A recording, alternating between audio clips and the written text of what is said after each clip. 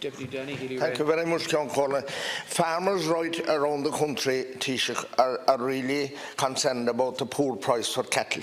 I'm asking you, Taoiseach, and the Minister for Agriculture, or he's gone, to do something to increase the capacity for live export cattle out of the country, and to ensure as well, Taoiseach, if there is a no deal in Britain in the coming days, which it looks like, that there are no obstacles blocking the export of our cattle through Britain to mainland Europe.